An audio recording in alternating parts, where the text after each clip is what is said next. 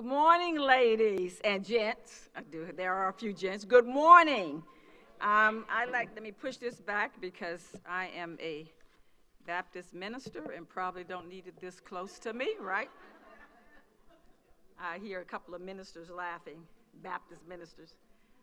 Good morning again. I am Dolores McQuinn and delighted that you are here this morning as we come together as women, African-American women and women of color, to just address an issue that is certainly so important to us, and that's bridging the divide, empowering women through equity.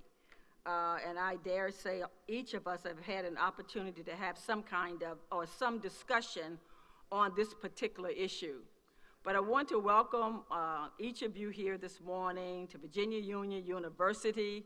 I've been honored to have the opportunity to work with the administration here and others, Ms. Felicia Cosby, who's running around here somewhere. Oh, there she is. She's not running right now.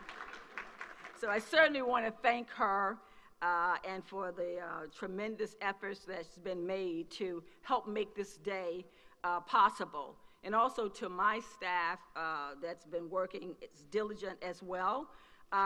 This is a wonderful opportunity to have, again, some discussions on the divide that seem to exist in our society and have existed for a very long time. And so we want to be here to hear from these experts and colleagues and great women, bipartisan women who are coming together to, again, to talk about empowering women through policy. And I know that it's going to be a powerful discussion, and I ask that you listen, and at the appropriate time, there may be some suggestions that come from those who are here today. We are in a changing society, and we no longer are only bringing food to the table. We have a seat at the table, and while we're sitting there, we've got to be able to make sure that we bring about change, effect change, and not just change, but transformation in the lives of so many people that are connected to us. And so at this time, and then I will come back, I want to ask that the Assistant Provost of Virginia Union University would come forward, Dr. Jacobs, and that she would greet us in her own way. Thank you. Let's give her a round of applause.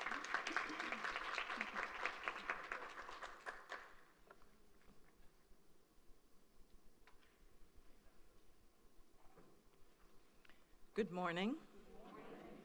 It is good to see you all, and welcome to Virginia Union University. On behalf of our president, Dr. Hakeem Lucas, we welcome you, and our senior administration here, Dr. Leah Carter, the Chief Operating Officer, and Dr. Terrell Strayhorn, the Provost. I am Minyo Jacobs, the Associate Provost. We are delighted to have this panel as we discuss how we together build bridges to close the equity gaps. We understand that a bridge is constructed with many and diverse parts, each functioning to make a strong structure. Our panelists are those structures. Our panelists are those diverse parts. They bring diverse perspectives and experiences, but are each charged with the well-being of the communities in which they serve. We welcome you all. We look forward to this conversation and the results that come from this gathering. For we understand that while it takes a village, that village operates in a very diverse world, and we must together create policies that are for the benefit of those in that village and for the village and the globe. We thank you for being here. Welcome, and we look forward to our time together.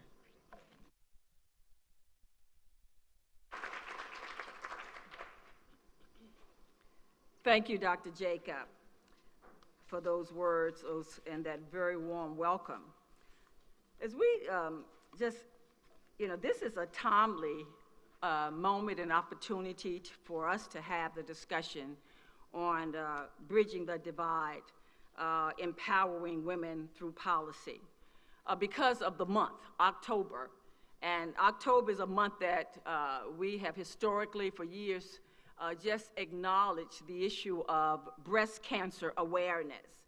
I'm happy to see my good friend, childhood friend, since we were 5 or 6, Zelma Watkins, who actually was the one, that the founder of Sisters Network Incorporated for Central Virginia. But the issue of breast cancer, as we look at equity, that is one of the greater issues that we know in terms of health care that affect Black women and women of color, the lack thereof. Even the disparity is so great as it relates to the services that we get, as it relates to the resources in the African American community, to make sure we are connecting with those whose lives are so impacted by this particular issue. As most of you probably know, I'm a breast cancer survivor, and so this is certainly something that's near and dear to my heart. But when we talk about bridging the divide, bringing people together, making sure that the resources are made available, this is certainly one of those things that would be high on the radar for us to begin to address, and that is the issue of health care, not just breast cancer, but all kinds of health issues that are, African American and women of color are affected by. And so I just want to, on your table, you have brochures. Please take them with you. Please share them. And I'm certain that Zelma, at any time that you want to talk about it, she'll be ready to be in that discussion. So just looking at what we are doing, we are, again, as I said earlier, we are in a changing society. And we're no longer only bringing food to the table. We have a seat at the table. And it's important that we have the space to address the intersectional issues that women often face in the workforce and other areas. I always say when we're doing the period where there was a lot of protests, between protests and progress is policy. And while we aren't protesting in the typical fashion, even this event is a wake-up call. As the young people say, we've got to be woke, okay, in terms of how these things are affecting our lives. If it's affecting women, then it's also affecting our children, it's affecting the male factor, it's affecting our communities, the churches, you name it. And so we must begin to have this discussion in a way that we understand that the whole issues of, education, health equity, the pay, economically, all of these things must be a part of our discussion. And so as we have this discussion again with our panel today, I'm hoping that you will listen, and as you listen, that there will be some great things that could be brought to the table, again, as we address the issue about the gaps, the disparity that we are dealing with. With that being said, I would like to also take this opportunity to introduce to you our moderator for the morning, the Reverend Dr. Rosalind Brock. Dr. Brock is a highly accomplished senior health policy advisor with demonstrated expertise in social impact, advocacy, health equity, community health, strategic policy, analysis, coalition building, stakeholders, name it, she's what is that song? Every woman, okay.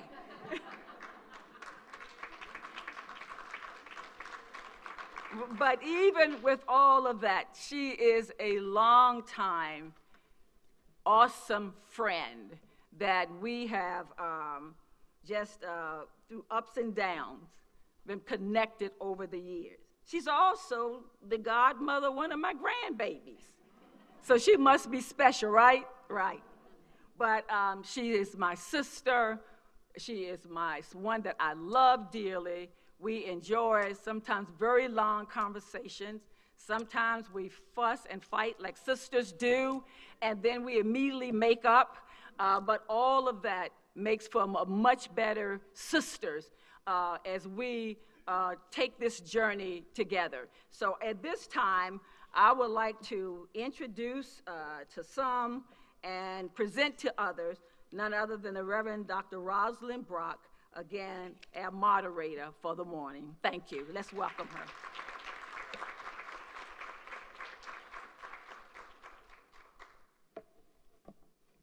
Good afternoon. Well, no, it's still morning. I apologize for that. So, get this together. You have been welcomed to this important policy conversation that endeavors to impact the lives of women across the Commonwealth. During our conversation, we will address the critical issues that are important to women in this Commonwealth. Those issues are related to health care, the impact of COVID-19, mental health, gender pay equity, education, and the economy. We're celebrating a number of firsts here today. This is the first time we've had the opportunity to have 2 women of color running for the Lieutenant Governor spot in the Commonwealth of Virginia. That's something that we can all celebrate. And it's the first time we're having this conversation about a bipartisan conversation, which is so critical. We need to send this message to Washington, that we need to have bipartisan conversations in a collaborative manner that are used to promote gender and racial equity with legislators who are willing and unafraid to work across the aisle in order to identify solutions for social impact for our nation and for our world. And so they understand that we are stronger as women when we work together in unity. Their presence here today is a powerful recognition of the fact that we have come a long way, but we still have a mighty long way to go. And so we will begin to have this conversation that seeks to bring about awareness and share important information on how we can begin in some areas and then others continue to get into what the late Representative John Lewis said, quote, good trouble. So let me introduce at this time our panelists. I'm pleased to introduce to you, starting on my far right, the Honorable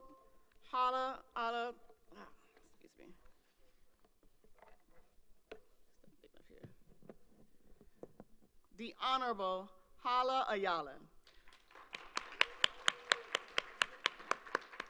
who was born and raised in Virginia. She understands the Commonwealth's history, its challenges, and its many opportunities. As the daughter of a Salvadorian and North African immigrant father and an Irish and Lebanese mother, Hala reflects the growing diversity of the Commonwealth and the strength that it brings to our future. From the local PTA and statewide women's advocacy groups to serving on the McAuliffe Council of Women, Hala has long worked for progress. In 2017, she helped to organize the first Women's March in Washington. I thought somebody was going Seeing millions of women stand up against the division and hate inspired her to run for office. She ran for Virginia's 51st House District and won a 4-term Republican incumbent in the diverse and fast-growing suburbs of Prince William County. Let's give her a big round of applause. Next to her is Professor Tanya Scott Hickman, who's the Associate Professor of Business Management here at Virginia Union University. Dr. Scott Hickman is an alumna of Virginia Union, earning a BS in Business Administration from the Sidney Lewis School of Business. She also leads the Business Development Unit, which is part of a Corporate and External Affairs Division, and is tasked with supporting economic development, most specifically in the North Richmond through micro and small business development, identifying enterprising opportunities, and partnering with MBEs and micro businesses to scale up and build the capacity of minority businesses, bringing much needed services, retail, food, and products to underserved communities. Let's give her a big round of applause. Our next panelist is Dr. Chelsea Cosby Morgan, who is a board-certified family physician based in Washington, D.C. She currently serves as the Deputy Director of Comprehensive Health for the Veterans Administration, National Office of Women's Health.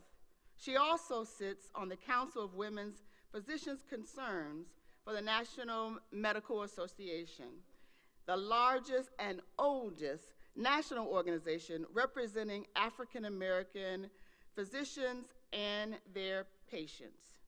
Blessed with the gift of teaching, Dr. Morgan has educated a wide range of communities, including elementary schoolers, senior citizens, and church congregations on mental health, sexual health, and chronic disease prevention. Let's welcome Dr. Chelsea Cosby Morgan.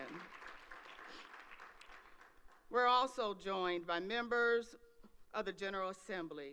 We are so pleased to have the Honorable Carrie Conner, who serves the people of Chesterfield, Prince George, and Hopewell in the Virginia House of Delegates, where she is developing a reputation for working across the aisle on improving our schools, protecting victims of domestic violence, and fighting drug addiction among teenagers.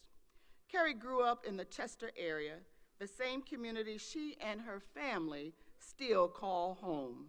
Her parents taught her from a young age to love people through service, and that means actually doing something.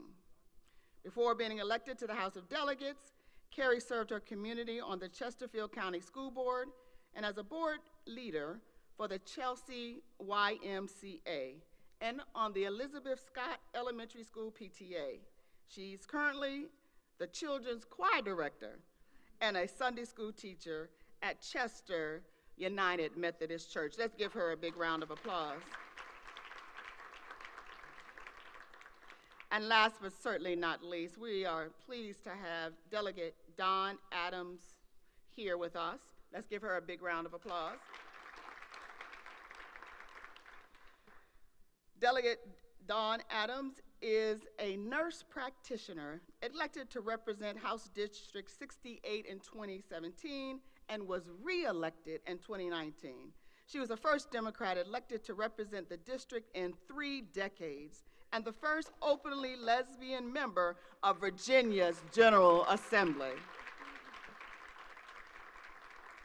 She's been an incredible, effective representative working across the aisle to pass key legislation important to her and her district. She is a healthcare and environmental champion and serves as the Health Professions Chair within the Health, Welfare, and Institutions Committee. Dr. Adams has 35 years of diverse clinical administrative healthcare experience and formerly taught health policy in the doctoral nursing program at Old Dominion University. Let's give her a big, big round of applause. So, as we begin this discussion, we'll begin by having some opening comments from each panelist, followed by specific questions that I will give to you in the areas of health, workforce, and education. Questions will also be taken from the audience. On each of your tables, there are some index cards and pencils. If, in fact, you would like to raise a question, please write it down, hold it up in the air, and we'll have someone come by and pick it up and bring it to me. We hope, if you like, you can put your name and your affiliation on there. I may or may not read it. But I just want to let you know it's up to you to put it on there. And please, no commentary, no speeches, just the questions. Because we really want to hear from our leadership, right? So we promise that we can't promise that we'll get to all the questions, but we'll do our very, very best. So at this time, I'm going to start where I ended with the Honorable Delegate Don Adams and ask you this question, and then we'll go all the way down.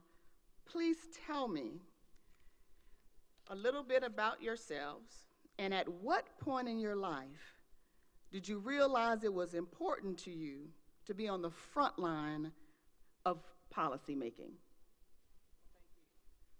Apparently this is supposed to work if I hold it really, really close. Okay.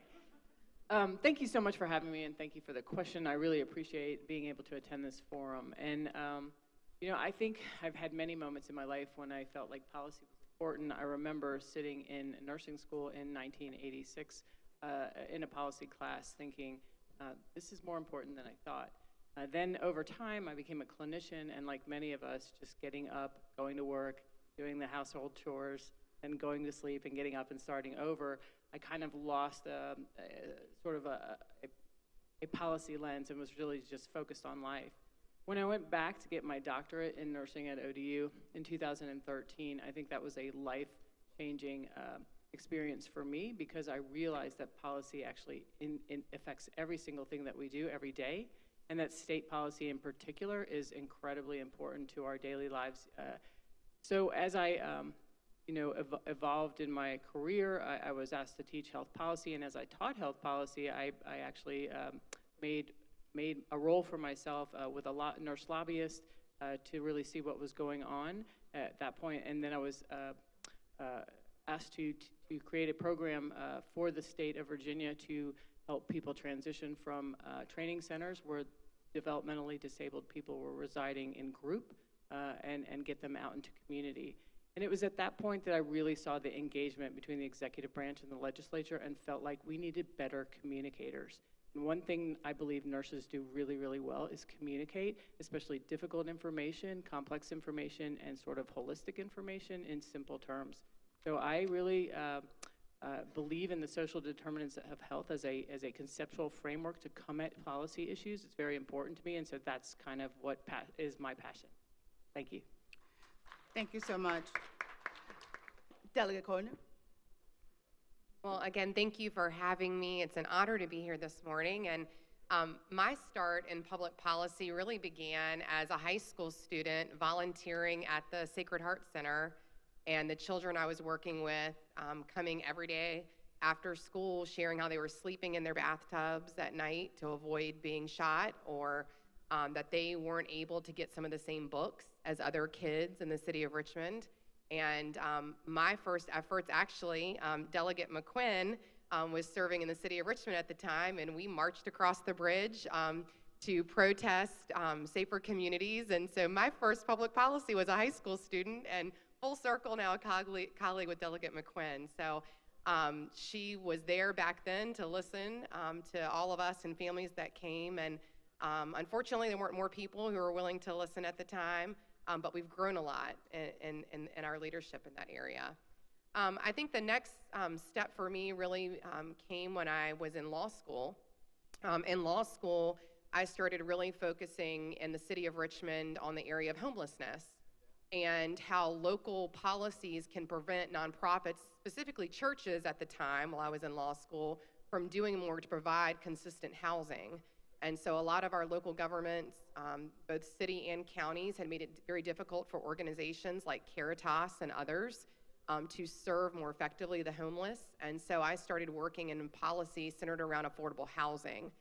And that passion for policy about affordable housing continued when I became an attorney, and I have my own very small practice in Chesterfield County. And I attended lots of local government hearings talking about the segregation of our housing products, and that if we are to have better communities, we all must figure out how we all live together regardless of background and income and where you're from and what you have or what you don't have. That advocacy at one point intersected with my church mission work. I ended up volunteering in a mainly single female-led housing complex not far from where I live, and realized very quickly moms were working 2-3 jobs and could not attend public hearings to advocate for themselves and their children. So I started showing up because I could, and realized very quickly that intersection of housing and education is where we needed to spend a lot of time focusing if we were going to improve the lives of the moms just like me who were doing the best they could by their children, but the system just wasn't willing to listen to them.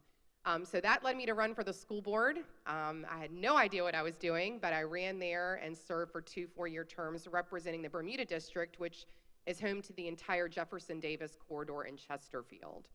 And then I moved from there and have been serving in the House of Delegates for the last 2 years. On that, I serve on courts of justice, I serve on county, cities, and towns, and I serve on public safety. Thank you so much. Dr. Chelsea. Hi, good afternoon. So I'm Dr. Chelsea Cosby Morgan. I'm a family practice physician. And what that is a physician that sees people from birth until death, and also trained in giving birth and delivering babies. At this time, I'm the Deputy Director of Comprehensive Health in the National Office of Women's Health for the Veteran Health Administration. About me, a little more that's different is I'm not an elected official, but I'm here to bring you some information today to help us bridge that disconnect. A lot of people are making policies, but they're not necessarily on the ground.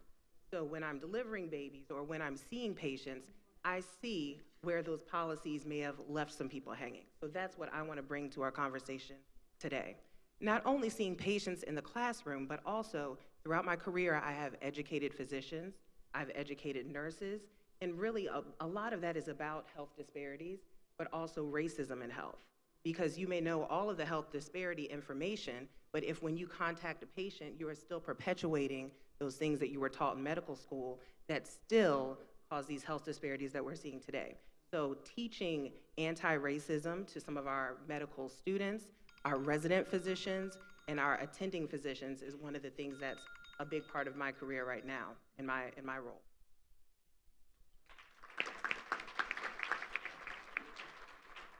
Good morning. I'm Professor Tanya Scott Hickman, and I'm actually at Virginia University.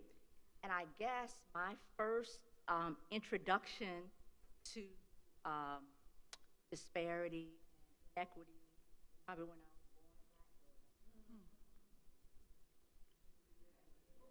was born. Okay.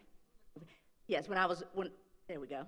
All right. So when I was born a little black girl, and my grandmother and mother instilled in me the importance of community involvement and civic engagement from a very young age. From church, we did a lot of civic projects. I was involved in my communities in both Washington, D.C., and then when I moved here up to Richmond, Virginia, my passion is social and economic equity, and I kind of got that bug once I graduated from Virginia, and I was appointed to several boards and commissions, and realized that when I walked into a room, I was like an anomaly, like a little black girl. And I very seldom was heard. You know, I had to fight to be heard, and whoever directs the narrative is what gets done. And so I understood that my role was to make those issues that aren't heard in those rooms, that aren't heard at those tables, that it was my goal to help every woman, to help every underserved person, to help every community that does not have a voice, to have a voice in those areas. And so for me, social and economic equity is important. I am so happy to be here to have this conversation with all of you all. I work in community development. My role has changed a little bit here at the university. I'm actually the executive director of our community development corporation now. I still teach some courses in the Sidney Lewis School of Business. And so I'm looking forward to to this conversation and to you all's input and to know what I can do as a practitioner and an educator as I help young people move into their next challenges in life. Thank you. Good morning. I'm Delegate Hala Ayala, and I'll just jump right on in. You know, when you have lived experiences like mine and you start off in life losing your father to gun violence, and you see what it's like to stand in food lines, wondering how you're going to make $1 out of 15 cents, you understand economics very quickly. You understand judgment, you understand representation, you understand what it's like to be a minority child in this world. Fast forwarded, how I got engaged in policy, because I took all these lived experiences, especially when I decided to have my own child, and all the challenges that he faced as an autistic child with a disability and as a black male in the school system.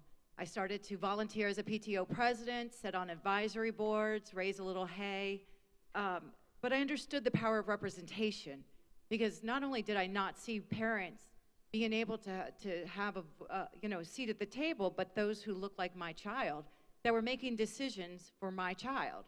And so I wanted to get engaged. I did everything I could, even take off during the day, giving up my own leave, just so I could be a part of the conversation. Later on, when Barack Obama came to Prince William County, when I heard, "Yes, you can," those words just resonated with me and my family, because I took that seriously. He talked about pay inequity. He talked about the need for equal work for equal pay, the need for representation. And in 2008, he was on the precipice of becoming the first black man president. And that just spoke to me. I needed to hear that. Took my advocacy on to talk and champion these policies, not only knocking doors for colleagues that are now serving, but also up and down the Democratic ticket, because I believed in all of these values. You know, when you talk to individuals that are voting and everyday citizens, they want what you want: success, opportunity, hope, what's for tomorrow, right? And that we're all working for the same cause. As a National Organization for Women advocate, not being able to see what you can be was a challenge to me. So I took on feminism, being the first minority woman to start a chapter in my district, to talk about these issues that are intersectional to all women, not just some women, but all. So women are part of this country, 51% of the demographic, and I wanted the seat at the table versus being on the menu. So today I'm with you today. Thank you. Thank you. You know, I'm with you today to talk about this powerful intersectional conversation about women. And thank you for the opportunity, because this is a powerful opportunity. Thank you so much. Thank you. I want to apologize to Dr. Chelsea Cosby Morgan. My timer went off and I did not share with the panelists. I'm going to start timing you now. And you did not go over, so I don't want that to be out in the universe. What I will do is that we'll ask that you don't clap after everyone. If you like something that they say during it, you can please let them know and let us know. But we want to be able to get as much time as possible hearing from them. And so I'm just going to share with you that I am going to now begin to time each of you 2 minutes for your responses. And if it won't be intrusive, either I can do my hand up or you'll hear the little jingle, but it's time to wrap. Is that okay? We're good. So now that we're going to the lightning round, could you please tell me how you will promote gender and racial equity in the work that you do, and how do you believe these issues face women and people of color? I will start with the Honorable Hala Ayala. Thank you for that question. I think I will just continue on with this introduction that I gave, because when I came to the General Assembly, I came there to pass the Equal Rights Amendment, to expand Medicaid, to talk about paid family medical leave, to work with my colleagues who had been fighting before I got there. And for the women that were groundbreakers, I just want to say thank you. Because again, you opened the door. Just because you're the first, let's not be the last. And so I appreciate that opportunity. Secondly, we passed the Equal Rights Amendment. This policy in codifying the ability not only to vote, but have access to resources, again, like paid family medical leave, healthcare, and all of the necessary resources that help us to thrive. You know, this session, I was proud to champion the Infant Fetal Mortality Review Team, which talks about the disparities within Black and brown women, why death rates among women during the process of childbirth, from postpartum to you know, from the beginning of our pregnancies, why are we dying at higher rates? So this infant fetal mortality team is historic. It is working very hard to collect this data and build policy off of that. So these are the steps that we're taking in the General Assembly, as well as raising minimum wage. We know that, you know, if I'm a Black woman, I'm making 56 cents on the dollar, a Latina, you know, 65, a white woman, 78. We need to have equal work for equal pay, and this means equity in all of our systems. So thank you. Thank you. Also, I'm going to now turn to Delegate Kollner, and so you can answer that question as well. Wonderful. You know, an area, as I said in my introduction, I'm extremely passionate about is public education. And that is an area we have a lot of work to do. Our public education system is not set up to give every child who enters it the same fair shot. And we have a lot of work to do to ensure that we're starting with our youngest learners with their early childhood education, and that we are giving everyone a pathway where they can choose what they want to do when they leave pre-K through 12. Some of the work I started in, and thankfully a lot of colleagues, female colleagues who are here, worked with me in a bipartisan way on SOL reform. You know, we have a system that is set up and in place to give our children a high stakes test at the end of their 3rd grade and beyond years. And we give them this high stakes test, and we've been giving teachers data that teacher no longer has that child in their classroom, and therefore that teacher cannot change anything for that student when they're leaving. We passed legislation this last year that shifts for our 3rd through 8th graders in reading and math starting in 2024, eliminating that high stakes test and replacing it with growth assessments, so that as parents and as educators and as children, we can see at the beginning of a school year where every individual child starts with us. We can journey with them to see how they're growing or where they need more help, and then we can see at the end of the year their areas of strength and weakness. So we will no longer be telling our children and teachers, you have failed or you have passed. It will be, where are you growing and where do you need more supports throughout the Commonwealth to ensure that all children are growing? So the amount of information we're getting ready to have is huge for our schools, but that's just 3rd through 8th grade reading and math, right? That's just a small piece of what's been broken. So I'm going to continue working this upcoming year focusing on early literacy. COVID really highlighted for us our already broken early literacy system, but pathways forward to build a more stable future for our youngest learners. Thank you so much. Professor Scott Hickman. So my passion is around workforce and workforce development. And during this whole COVID pandemic for the last 18 months, women were the most disproportionately affected by it, losing 4.3 million jobs. 2.3 million have left the workforce because they had to take care of children who were not in school. They are the primary caretakers in their immediate and extended families, and so the issues of work and life balance need to be discussed. We need to have legislation around that. Economic stability, pay equity, opportunities for advancement. Discrimination very much still exists, of course, in the workforce. The pay gap, as many of us have already mentioned, paid and unpaid leave, and just being able to juggle all of the things that women juggle in their daily lives. Many of society's issues and isms are disproportionately heaped on the backs and shoulders of women, and in particular, Black women and women of other races and ethnicities. And then women with disabilities, we often leave that segment of women out. when we talk about workforce and workforce development, but they have been most affected by this COVID pandemic. In a recent study, February 21st study from the Institute for Women's Policy Research, the three major issues that women wanted to address on the national level were healthcare, the economic recession, and unemployment. And we are still last to go back to work.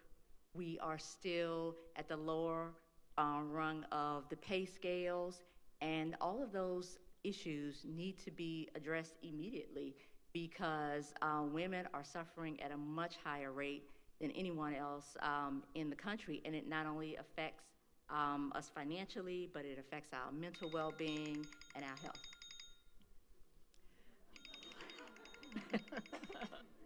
Okay. Right? So now we're going to start with Delegate Adams.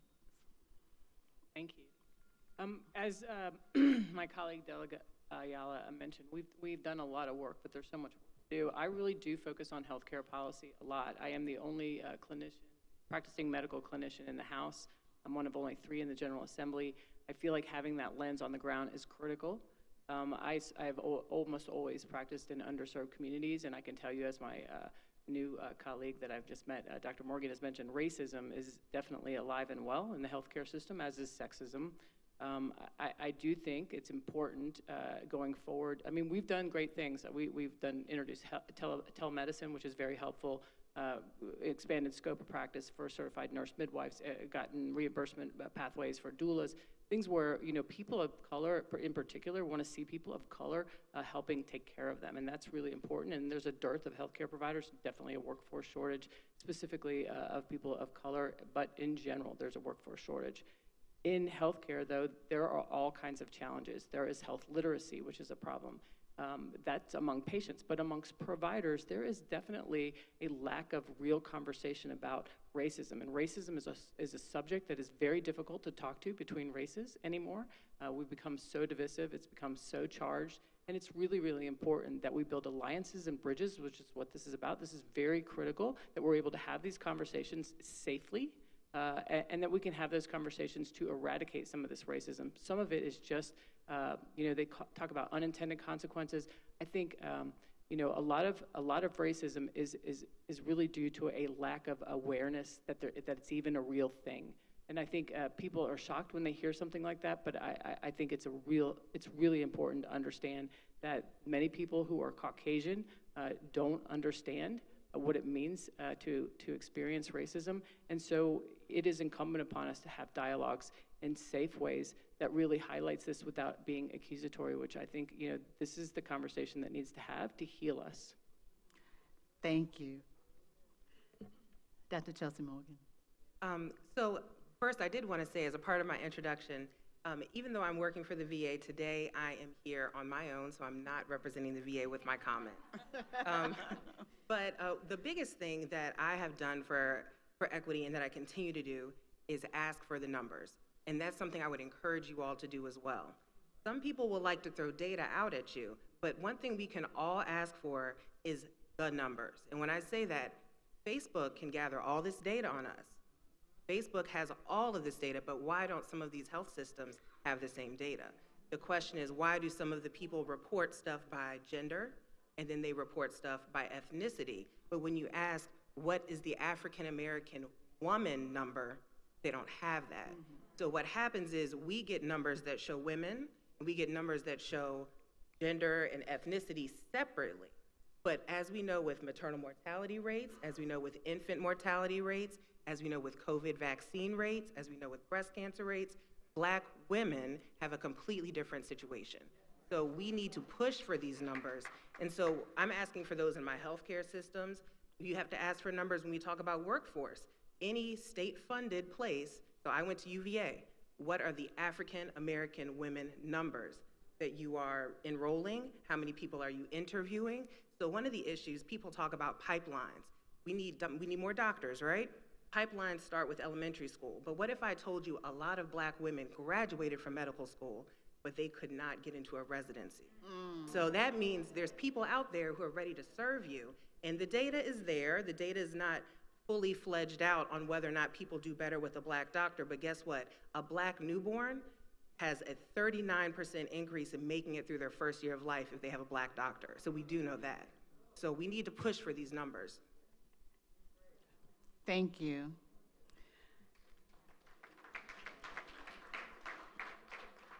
Next series of questions. COVID-19 has disproportionately impacted the economic power of women. Why aren't women returning to work, and what are the short-term and long-term ramifications of this phenomenon? Delegate Cornell. We were sitting out in the hallway before this, the panelists, we were having a conversation about COVID and the impact on women.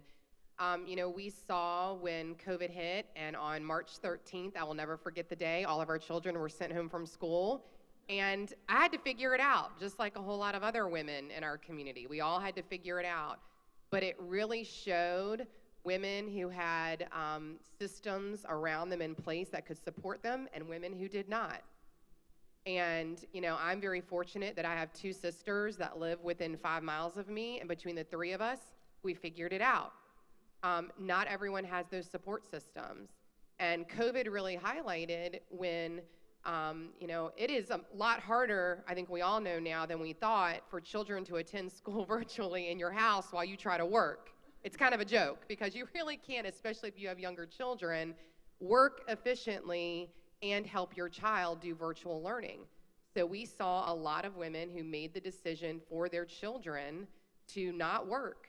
And then it became very difficult to get back into jobs that they had, because people had filled those roles with either other people or had figured out how to do without. And I've heard from a lot of women, we're in door knocking season right now in Virginia, and one of the topics at the door with a lot of women is the fact that they're not sure what to do now, that really COVID highlighted for them that the job that they had really isn't there anymore. It doesn't make sense for their household. And there's this underlying fear that their child will come back home, right? Will be back into virtual learning. So there's this trepidation about, well, what do I do? Because like all of us as mothers, our children need us. So it has had a huge impact on women, and I think it really compounded the problems and highlighted areas that we as communities need to figure out. Why are there systems in place in certain communities, like childcare opportunities that were available for certain mothers, and in other communities there was no childcare to be found? Delegate Ayala. I was really taking mental notes about this because I remember my lived experiences. You know, inequities that we are seeing with COVID and the disproportionate impacts to Black and brown communities already existed. And I have to be honest, sometimes I get confused when they say, you know, COVID exacerbated this, because we were already exhausted.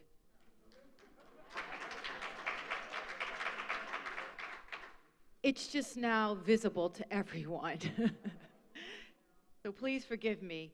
You know, when we talk about economics, the SHE session and the ability and the way we're, you know, all of these inequities isn't just about, you know, what can we do to fix it, but what is broken.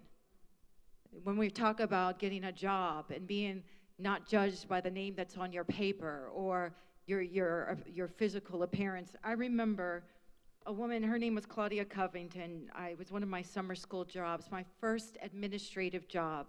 And a sister, she said to me, she brought me into the room and she said, Hala, what you wear and the clothes that you bring is your calling card, your business card. And I didn't understand, but I was in there with baggy jeans and Timberlands and a t-shirt. I thought I was pretty hip, you know, to be working in a summer school as an administrator. But she clearly told me, we are women, especially women of color, are judged first, seen first, and heard last. And she gave me a gift card because she knew my economic situation and told me to go change my clothes. But the beauty about that is I take Claudia with me. When we're talking about what COVID is, representation matters. That's what she was speaking to the heart of. So as we are looking at our elected officials to help us navigate this pandemic, yes ma'am, I'm gonna hurry up, it's important to not only have the support infrastructure, but the representation. It does matter. Thank you. Thank you. Professor Scott Hickman. So I have to agree with the Honorable Ayala. I think everything that everyone has already said is part of the whole picture and part of the problem. I think we've just had studies, we've studied the studies, and the needle remains unmoved. And so I think just getting right down to it, what it is systemic racism and sexism. And the problem is that our society simply does not value women like they value men. Our society does not value people of color like they value white people. And we're still mired in these old opinions and stereotypes and mindsets about what women should do, can't do, would do, don't want to do. And I just believe that and especially in the workforce, that's just the issue. It's simply that. I think we all know what needs to be done. There's been a lot of policy to try to help women and to try to include women and to be more inclusive, and it just has not happened as fast as it should. And so how you change mindsets, I have no idea. But that's really what needs to happen on a large scale. Thank you. Delegate Adams. Thank you. Well, I certainly agree with all of those comments. I think, you know, what I have seen I have my own business, and what I see is that, you know, people, their anxiety levels have just skyrocketed, and that is actually irrespective of color. It is become, the last 2 years have been incredibly traumatic for everyone. I think, you know, when we talk about exacerbating a problem, that is also true. You know, you can look at the research, you can look at some numbers.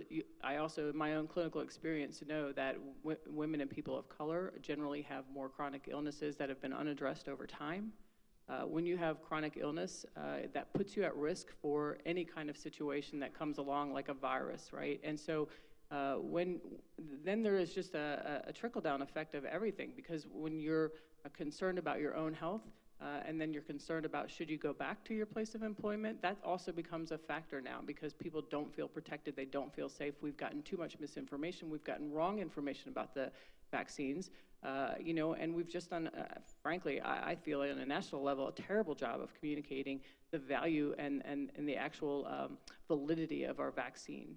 So, you know, this is not something that they just pulled out of a hat somewhere. There are decades of research behind the technology to create the vaccine. So we've really done a disservice to communities by not having coordinated and positive and good information.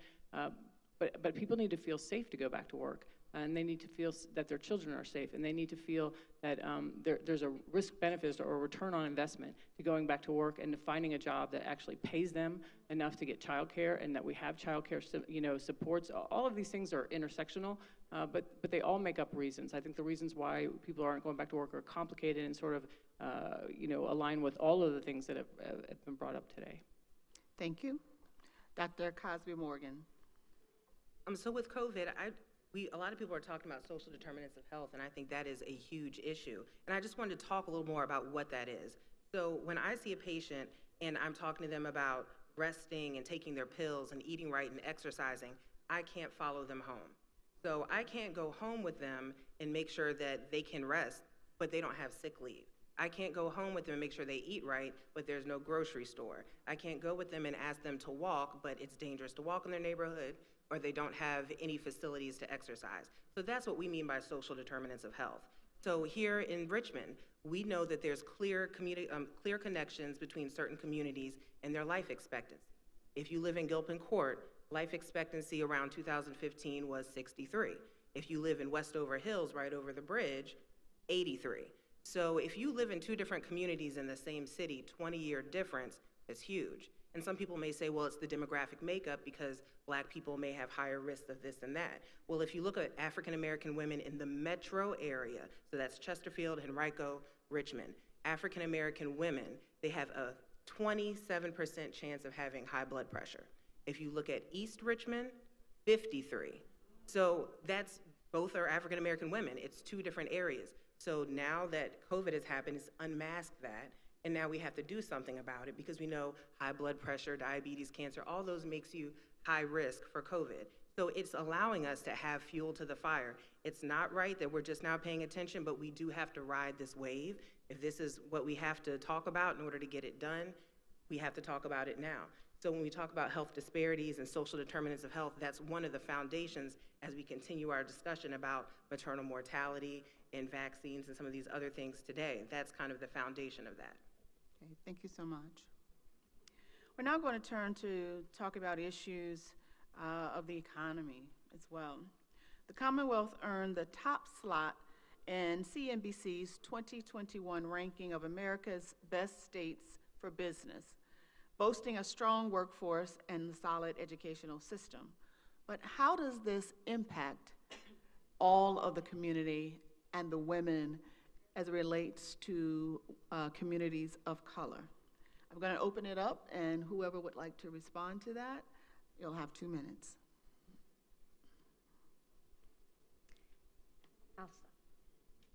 So what I teach here at Virginia Union is entrepreneurship, and I'm a proponent of women and minorities owning their own enterprises. The issue there is, again, access to the things you need to grow and scale a business, which of course, number one is capital, and the lack thereof of access from traditional funding sources. Banks do not give minorities and women, they are declined business loans at much higher rates than other ethnicities. The support of starting and building businesses in underserved communities is not where it needs to be. There are a lot of services that are not in communities. We talk about food insecurity because there's no stores, there are no opportunities for persons to start enterprises in African American communities. So I think that the economy, a lot of people had to, I was a story about furlough cheesecake. I don't know if anybody knows that. They're in the National Harbor. So there were two women that were laid off during COVID, and they had to pivot their whole lives because, you know, they were in corporate America, and they had been there for many, many years. Well, one of them made really good cheesecakes. And so they just decided, okay, we're gonna start the cheesecake because we gotta make ends meet somehow. They were afforded some money through the CARES Act, which has been very helpful. It has not gotten to African American communities on the scale that it should have, and small businesses. I think the last round helped more small businesses than the first two, but those are the types of things when we talk about economics that I think we need to think about is small business development in African American. Thank you. I'll jump in. You know, we also have to talk about the racial disparity in vaccination rates. We can't even begin this conversation until we make sure that our workforce is not only protected, but healthy. This means access to affordable health care, reproductive health care, screenings, all the essentials that impact not just women of color, but all women. When we're talking about this SHE session and getting back to work and how we can rise above the already challenges that we were already facing, we have to also talk about universal child care and elder care. We have to talk about broadband access. We have to talk about opportunities in our SWAM businesses and entrepreneurship, right? We have to support our SWAM businesses. We have done disparity studies in these areas, and we are taking action in the General Assembly. We are talking about our reproductive health care and protecting those measures as well as our health care. However, we have 700,000 Virginians who don't have access to affordable health care and 100,000 children that still need it. So all of this, especially for women, economics is, I don't know, right up there with every other factor that we are facing in our day-to-day. I remember as a parent, I had to choose, even we're talking about prescription drugs, for my son who needed access to life-saving measures. I had to choose whether to pay my rent or pay for my prescription. Again, it always hits us right in the pocket. And our determinants aren't just about, we'll go to work sick, we'll do everything we can because we don't have the essential workforce and infrastructure to help us along the way. And people will tell me along the campaign trail, well, this is a handout. And I say, no, it's a hand up. I've been on public assistance not once but twice in my life, and I know how hard it is. I'm the exception and not the rule. So we also have to change the narrative. Thank you so much. Thank you. Just want to remind you that we'll give you the opportunity for the audience to become a part of this conversation. Please write your questions down and hold them up, and someone will bring them up to me so that you can get the questions that you want answered. I'm going to turn it to the area of education. We all know in our nation that education is the great equalizer, but whether or not that is true for everyone. So I'll start by asking Delegate Corner. Research indicates that women make up the majority of lower paying jobs. So what educational opportunities must open to reverse this trend, and how can policy help us do this? Thank you. I think, excuse me, a couple of things. First, we have a big problem with early literacy in our Commonwealth. Our early literacy system is broken, and I'm going to duck a little when I say our higher education institutions play a role in that. They play a really big role in that. You know, we've gotten into a habit with colleges and universities of wanting to be proprietary on our reading practices or on how we're teaching our educators to do math versus saying, what's the science of reading and how does that translate to what's best for all classroom teachers and therefore all children? So, you know, we all have a part to play in that backbone of early literacy, because what you will see, because we do have data on our children and what's been happening, those gaps keep widening more and more and more. And what our data shows is that white male students tend to predominantly do better and better and better in opportunities throughout school. And if you go backwards and you stop focusing on that success rate at the end, it starts at the beginning. So it starts with the foundations that our children had in their communities. And that early literacy is key. If you are not reading on grade level by third grade, you are expected to be able to shift from learning to read to reading to learn. Well, if you're still trying to learn to read, you are behind at that moment in time, and it continues. And you know, when you look at the rates of our students getting into the best high school specialty centers and the best governor schools, it goes back in time for what was available for our children in elementary and middle school. And so the foundation of that for women is really going back and saying, what are we doing in pre-K through second grade so that they have the highest chance for success, and then demanding that we look at our standards of quality and we fund our schools for what positions are really necessary to teach and allow every child to grow in Virginia. Thank you. Next question is about the environment. How important is environmental issues to the Commonwealth? We perhaps have become more and more conscious in the aftermath of the Flint, Michigan case. But here in the Commonwealth, there has also been issues of food deserts, high rates of asthma. And so I'm going to ask Delegate Adams, what are some other environmental issues that can be addressed through policy? Thank you. You know, when we're out knocking doors, environment and the climate crisis is in the top 3 issues that people care about, and they care about it because it's our future. If we are going to reduce the trajectory of the climate crisis, we have to do something now, or we'll absolutely be unable to sort of halt the progression. Part of that is related to carbon emissions, and one of the things that we can do is work with localities to understand the importance of working together for better transportation systems so that we have a transportation infrastructure that potentially lets us reduce the number of cars on the road. We absolutely have to have better standards for how we are protecting our air, water, and land, just generally speaking. So we have to look at the whole approach towards how we're doing that and what are common sense solutions. I think in the city, one of the things that is a very like niche issue, but is important, is that we, in addition to having food deserts in places, we also have heat zones. These heat zones are, you know, I don't know if you've looked around. I've lived in Richmond for 25 years. One of the things that really bothers me is how incredibly ugly all the apartments are that are going up. But not only are they ugly, they're a missed opportunity for an inclusion of environmental protection. I mean, little things like trees, plants, ways to create and beautify also help the environment, because they're helping reduce the CO2. So I think we can do big things and small things through policy, but I definitely think some of this is local.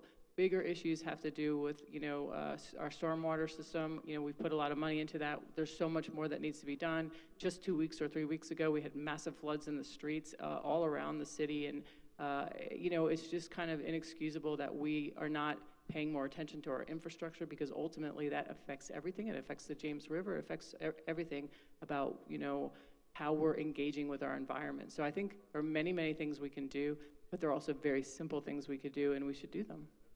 Thank you. Dr. Cosby Morgan.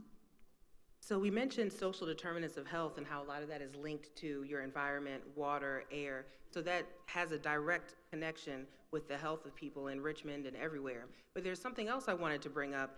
I would like to see Virginia bring something forth similar to California's Proposition 65.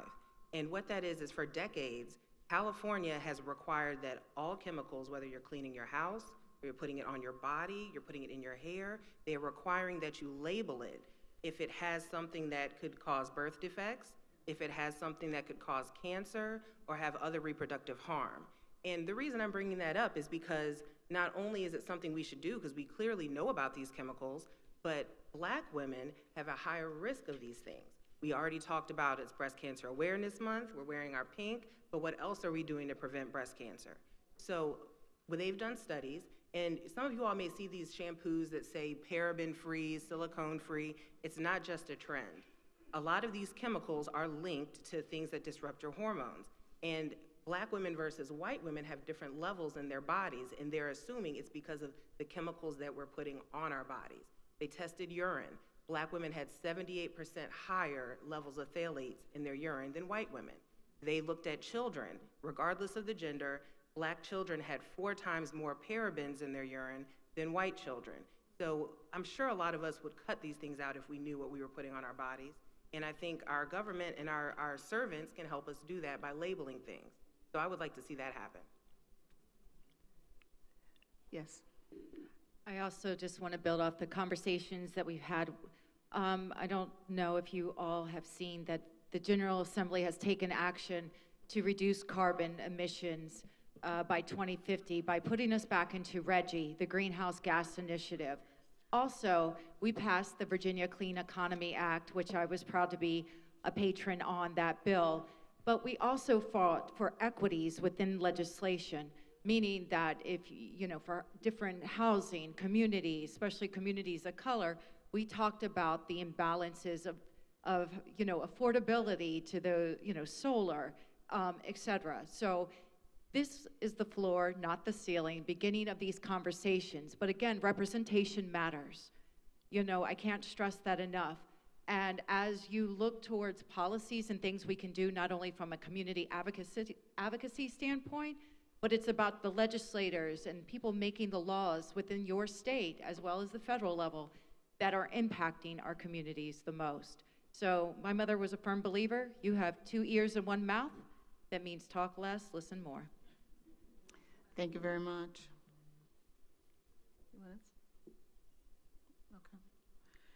I'm going to shift now to some questions from the audience. The first one, and you can answer whoever feels comfortable. How do we push to access the medical data and access to medical support from foundations?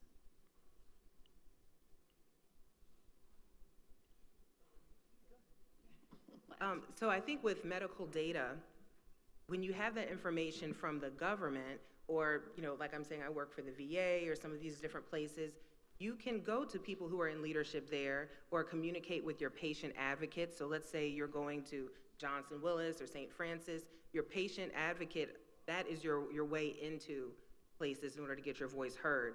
a lot of places have boards. So their boards run these nonprofits or different organizations, and you can also challenge those people to say, what are your numbers for this or that? This is really important because some places may have a higher rate of medical racism. We may find out once we get the numbers how many people are being turned away or have poor outcomes or more people die there. So if we don't know the numbers, we won't be able to hold them accountable. So that's why I really think we should ask.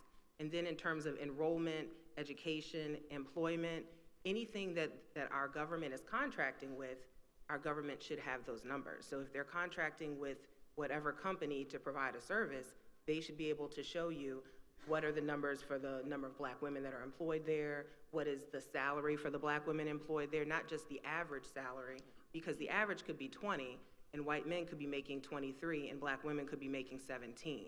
So if we are putting our taxpayer dollars towards these companies to provide us services, we should be able to ask for that information from our representatives. Thank you. Okay. Next question is that COVID has taken us by a storm. There was always problems in nursing care facilities, lack of CNAs, lack of care, leaving patients unattended for long periods of time. With that being said, how do we change that system? Because too many patients have died during this pandemic due to this problem, and much help is needed. I'll be happy to talk to that. That's Please. okay. You know, I think I'm a member of the Joint Commission on Healthcare, and particularly, you know, the aging, and we're looking at nursing facilities in particular in that committee. I think, you know, what we have seen come to light, like many things, is something that's been well known in the healthcare community, and particularly the nursing home community, is that there is a staffing problem. That is a big part of it. We're starting to really, I think, finally focus on the fact that there are not enough providers per people. I think also, you know, just an awareness that, you know, the whole nursing home situation should not be where we aspire. It should be the last resort for most people.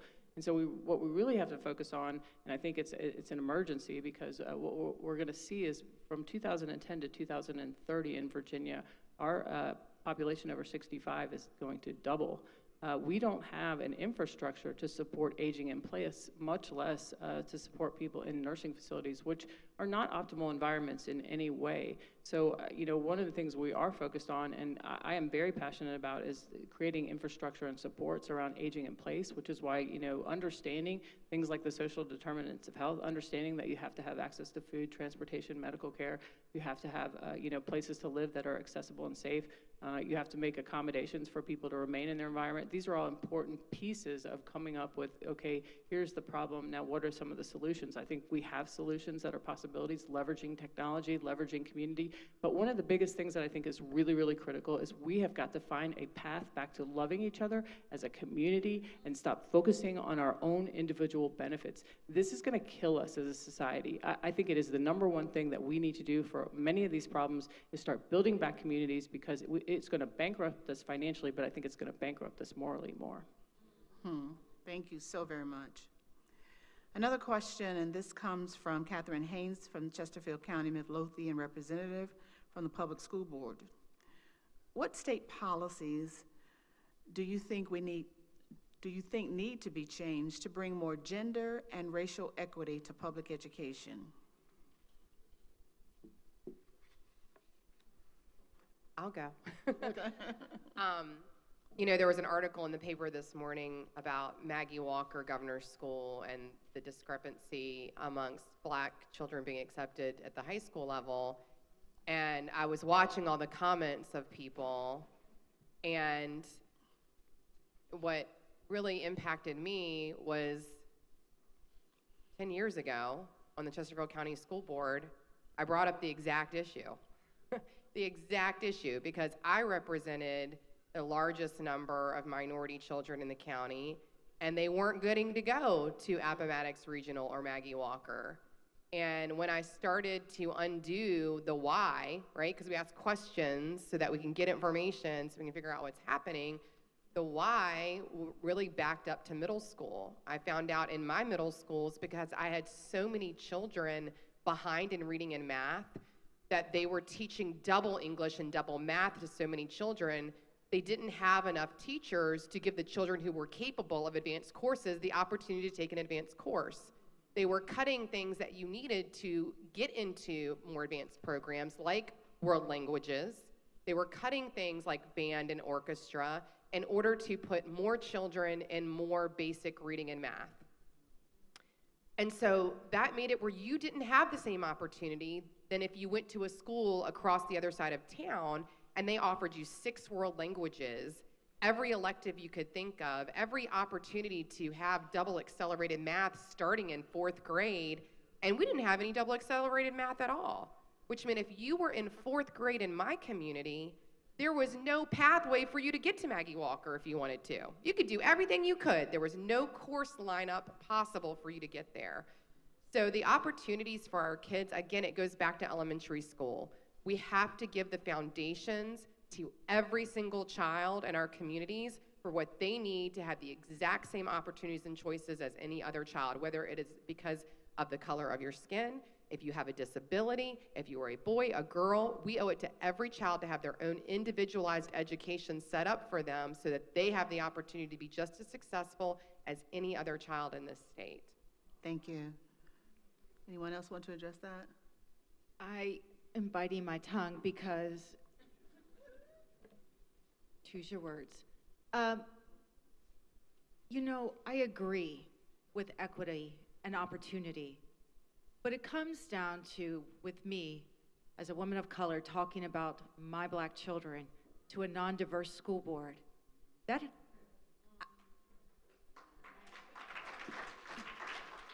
I say this with love, because if you've not walked in the shoes, you don't know how they fit. And when I was advocating for my son and my daughter was an academic. She graduated with honors. But there was still disparity.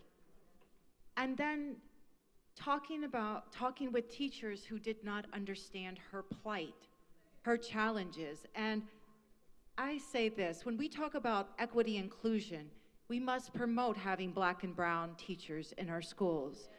We must empower them, education opportunities. And I'm going to say the quiet part out loud. This is not political.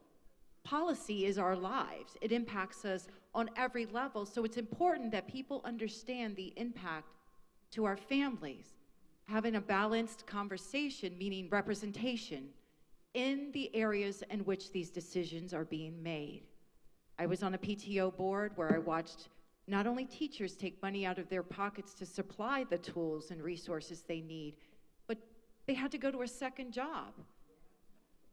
And were not able to stay at home with my son, or me as a mom could not get off of work to go sit on that parent-teacher conference. I think this is a big conversation, not just only about representation, but when we talk about compassion and love and understanding, we must understand where we have come from and where we need to go.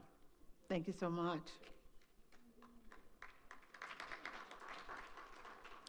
Next question is from Aurora Higgs from the Virginia LGBTQ Advisory Board. What kinds of legislative tactics can we use to uplift health disparities among Black trans women in the Commonwealth? Could you repeat that question again? What kinds of legislative tactics can we use to uplift health disparities among Black trans women in the Commonwealth? Well, first, we know that Black trans women are less likely to live till they're 40 years old. This means that our LGBTQ, this includes our trans brothers and sisters, need to be a part of this comprehensive conversation about policies as we're going into the General Assembly. And I speak from my hat of being a lawmaker. We took action by removing discriminatory laws in our housing system for all individuals. Again, It's not some, it's not just us, it has to be all of us. And we have to look at a lens through conversations, having those hard conversations about, not just about the implementation of policy, but who it impacts. And then ask the questions of those communities: how can we help more? What can we do more? And how we can do better. Being a legislator has taught me, and I've learned this through the wisdom and lens of my veteran legislators, that although we like to think we are all-knowing, it takes a village to create change. And that means having conversations and being earnest about what you do and do not know. I am not the subject matter expert, but I am trying, and I do want to try to do better. So I would encourage engagement with your elected officials. I would encourage having those conversations and what we can do to do better, because I think we all want the same thing, and that's opportunity, being able to thrive and persevere and be successful. Thank you. So one thing we did do this year that helps to uplift especially the older community, and I introduced this bill, actually, Delegate Coyner, chief co-patron of this bill, was expanding the Older Americans Act that includes to make sure that we are speaking to people who are members of the LGBT and HIV positive community, so that they are actually seen and offered services, because those type of disparities often are disparities of a lack of being seen and a lack of trust for the system. So I think that, that was one important piece. I do think also, though, there are some unique issues. When we know better as a society, we have often done better, not always. And one of the things that we know is that for trans women, especially trans women of color, they are particularly vulnerable to death and murder, murder-based death, but also suicide. And many of these things start with things like housing, a safe place to rest your head, a safe place from which to operate, a safe place from which to seek things like healthcare and a job.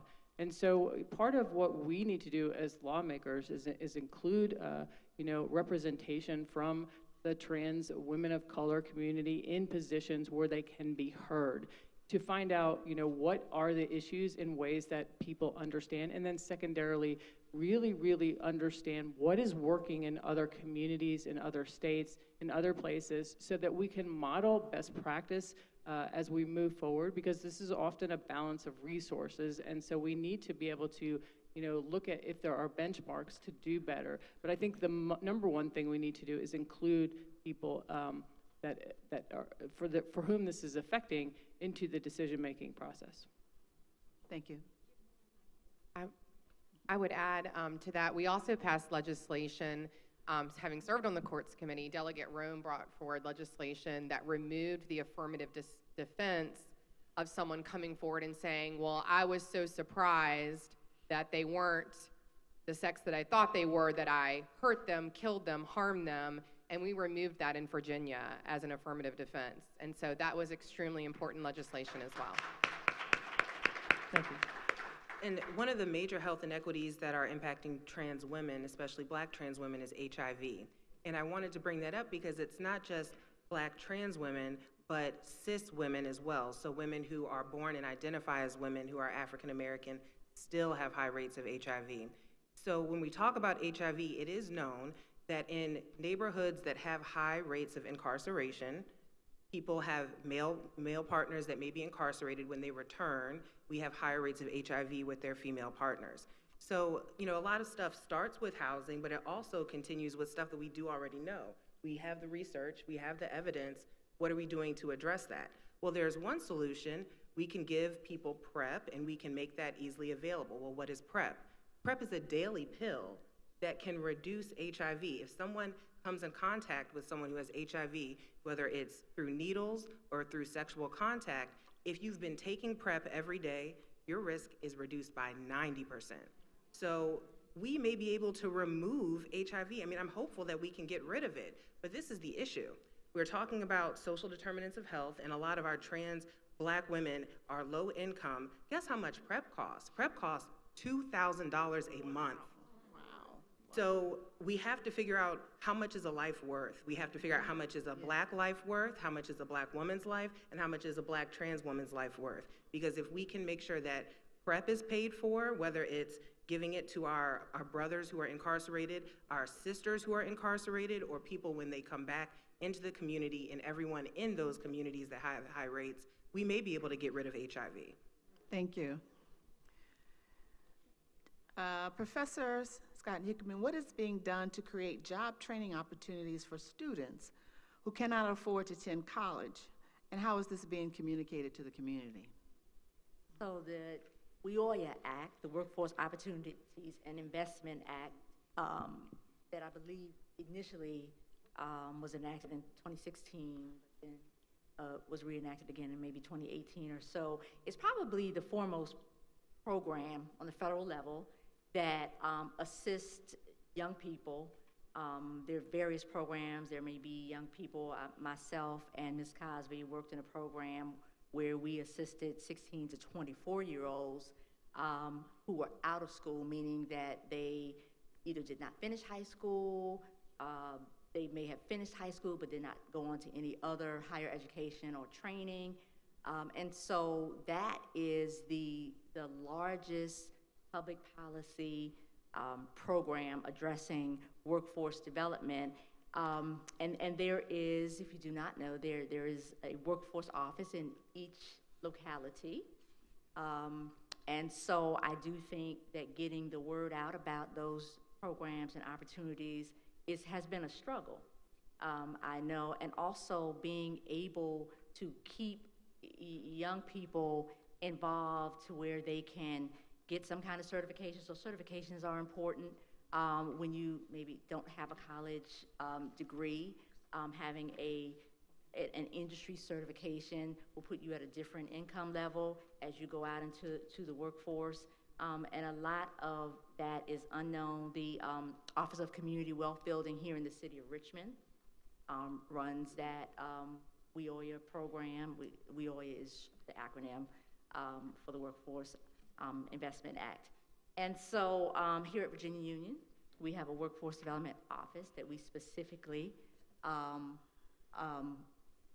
give opportunities for young people to gain work experience, to get certifications in STEM areas, in business areas, Six Sigma and things like that. And so I think that we need to let young people know that there are other ways to enter the workforce successfully, because everybody may not want to go to college. Everybody doesn't have the finances to go to college. Everybody just does not, college does not work for everyone. And so there are other ways that young people can successfully be a part of the workforce. Let me get to a question in an area that we have not asked, and this comes from Reverend Sharon Brodus, and it is to all of our delegates.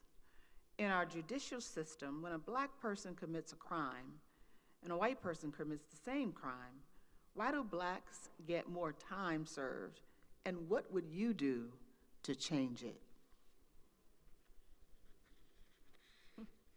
That's a really good question. You know, I think one of the things that we are doing now, and is really critical, a main job that the General Assembly has is appointing judges. And, you know, who we appoint for judges has a lot to do with the sentencing practices. When we appoint people who reflect the community and the community that they're serving, I think we have better opportunities and more fairness and justice for all people. You know, we have to appoint judges who see people as people and know that people make mistakes, and that mistake has brought them to a very scary place. And there is no reason that we have to treat people with less dignity. There is a system for reform and for, you know, serving out a sentence, but we need to have people that understand what that looks like. I would like to see us give more power back to judges once we have better judges, or there aren't mandatory minimums for every little thing, because, you know, one of the power of being part of the power of being a judge is having the experience and the knowledge to know how, you know, the punishment fits the crime. And we need to not have take away that power. I think there has been some good parts to that because judges weren't always necessarily fair, but I think as we are becoming a stronger Virginian, a more fair Virginia, a Virginia that cares about who our judges are, that this is something that is going to be an important piece, is that judges have the ability to take and look at the whole situation of the person who's experienced a crime and make decisions based on their experiential knowledge and the experience of that person. Thank you. I can chime in. I'm glad Delegate Adams brought up our judges, because for the first time in history, we have diverse judges representing, the most diverse judges representing our Commonwealth. Again, this is the floor, not the ceiling. There's more to always be done. But secondly, the General Assembly took action for a lot of reforms, removing some of these inequities in our laws, right? So we did marijuana justice by passing marijuana reforms, something that disproportionately, yes, give that a clap. Because this is something that disproportionately targets our communities, right? We then banned no-knock warrants, chokeholds, abolished the death penalty. Again, these are conversations about the progresses we have made. I would like us to see us, decriminalize mental health. That is a part of this conversation.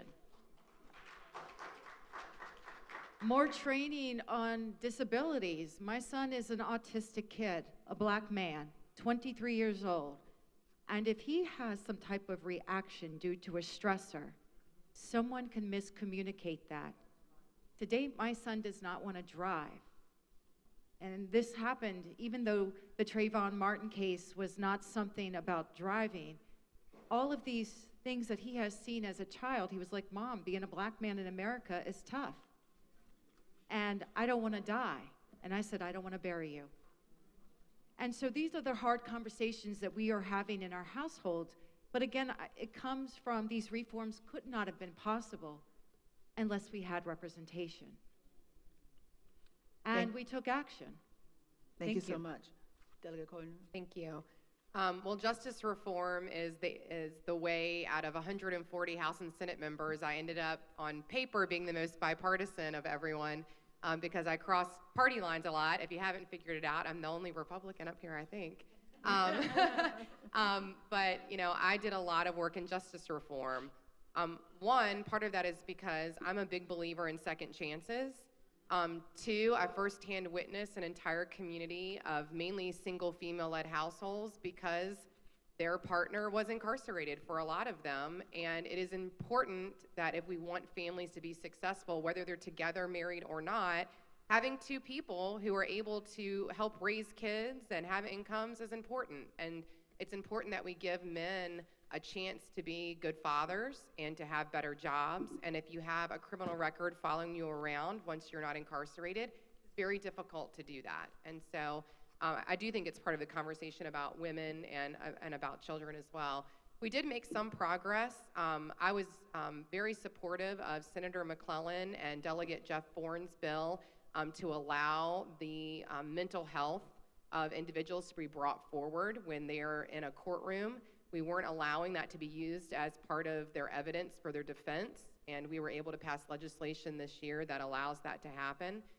We also did a lot of work in those areas of justice reform associated with sentencing, a whole lot of work in the areas of sentencing. We did a lot of work in the area of those who are suffering from the disease of addiction and working towards decriminalizing that disease and allowing folks to have the help that they need from health care as opposed to sitting in our jails waiting until they get out to get assistance in many cases. So we made some progress. There's still a lot more work to be done in the area of justice reform, and we'll continue hopefully working on that in a bipartisan way as well. Well, the time has come for us to wrap our conversation. But we want to give just about 30 seconds for each of our panelists to give a charge to this group, and that is, what can the audience do to affect change? We're going to start with the Honorable Carrie Corner. Thank you so much for being here with us. Thank you. Well, I started in my area. I'm a small business owner, and I started working for a gentleman 20 years ago, and I was the only woman ever in any meeting in Chesterfield County, ever. And every meeting I went to, the only female present all the time. And so when I had an opportunity to go to the high school that was public high school that was closest to my office and look at hiring interns out of their technical school program, I chose a female every single time. Because if she could see that I was doing it, then she would go back and tell classmates that they could do it. And so every year, I made it a point that I was going to select a female student to work in my office. And if we all open our eyes to other young women around us and are willing to bring them alongside with us, if we're willing to volunteer to serve on hiring boards, if we're willing to serve on boards of nonprofits and groups that give you opportunities to network with other people and speak up for other women to be recruited to serve, then we can all be part of that solution. So that would be my charge. We all have roles that we serve in. Bring another woman alongside with you, especially younger women. Encourage them to walk with you.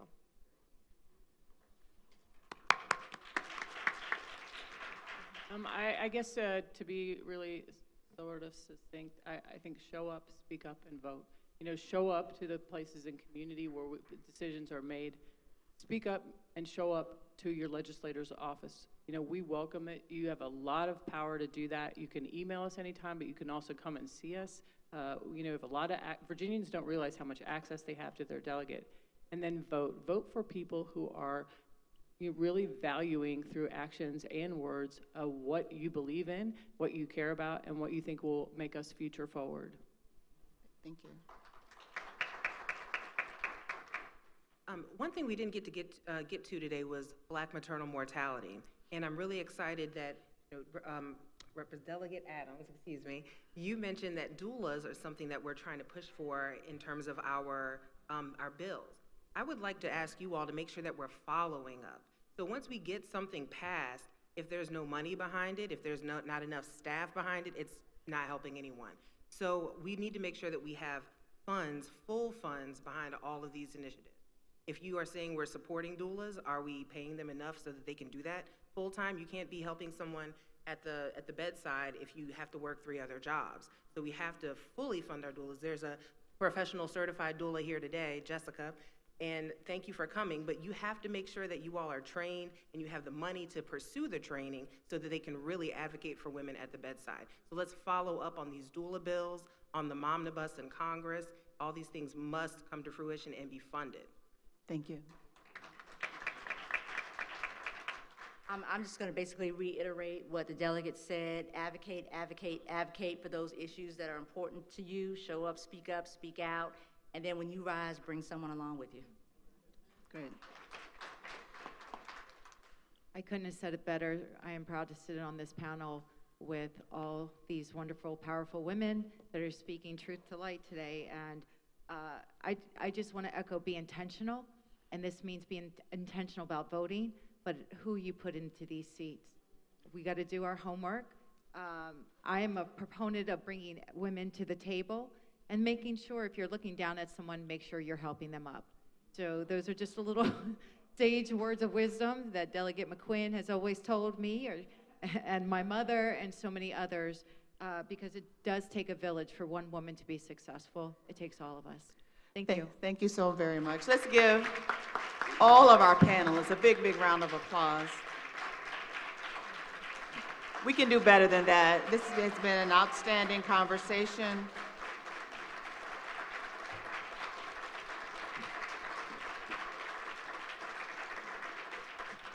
We thank you all for your attendance here, for being engaged and listening. But I ask, the charge that we give is that you rededicate yourself to working together, understanding that we are indeed our sister's keeper, and we have a responsibility and an obligation to and for each other, and that goes across racial lines. Our nation, our world is browning right before our very eyes, but I leave you this. In short, that empowered women empower women. Peace and power. I'll turn it now over to Delegate McQuinn.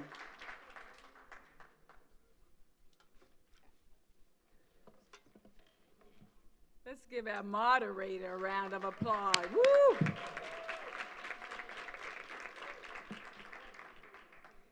She's pretty cool, I guess. Listen, we're not going to hold you long anymore, and we thank you, audience, for being so amazing.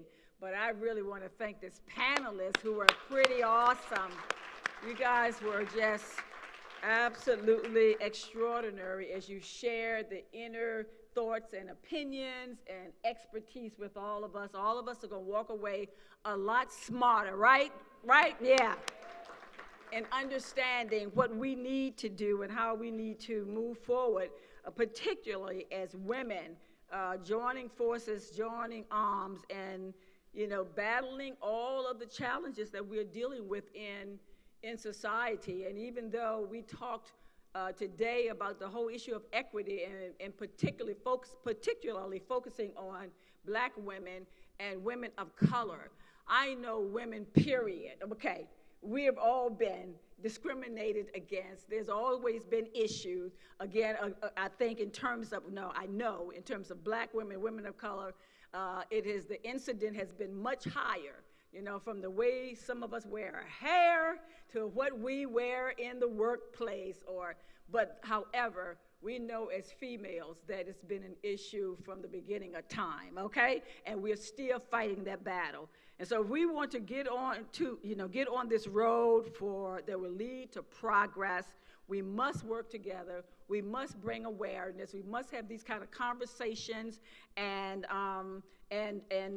intervention and be clear about how we need to promote one another, hold each other up, and then walk together on this road that's often difficult for us. So again, thank you so much for your work.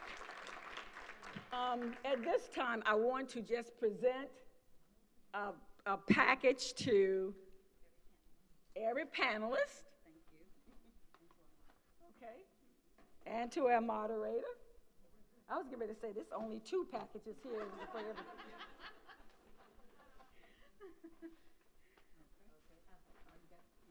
Thank you so much, Delegate Conyers.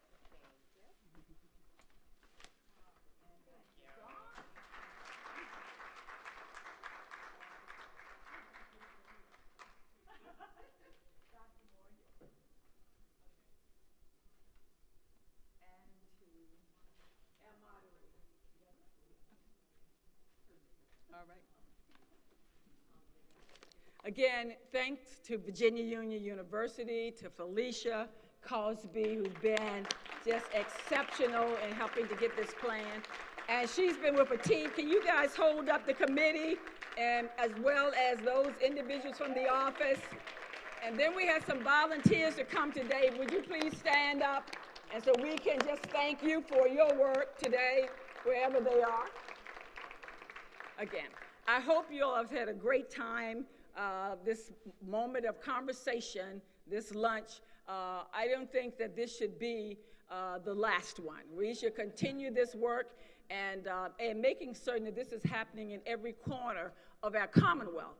But certainly for those of us who are in close proximity, we've got to find ways to work together. We've got to find ways to walk together on this journey. And this is the only way we're going to begin to pull down, again, I'm going biblical on you, these strongholds that are barriers to us being successful, accomplishing what we know that we should be accomplishing, and being put in places where those opportunities are there for our generation and the next generation. And we just got to swing that door open and make sure that every female have a right to walk through that door, sit in that seat at the table, as Hala often say, not be on the menu, and then make a difference. God bless you, and thank you for coming. Bless you.